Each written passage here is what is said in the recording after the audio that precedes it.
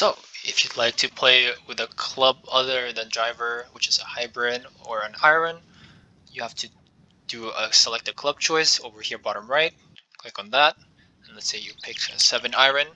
Here, as you can see, there's red X all over the top of the ball because the ball is currently on the tee. So what you have to do is pick the ball off and put it in between the tee and you. Here, you see, and then if you like to play on the left side, you just move it on to the opposite side of where it was before, and then it's still a red X because the hand choice is still on the right side, so you want to select on the left. Once it dings, that means it's ready to go and play.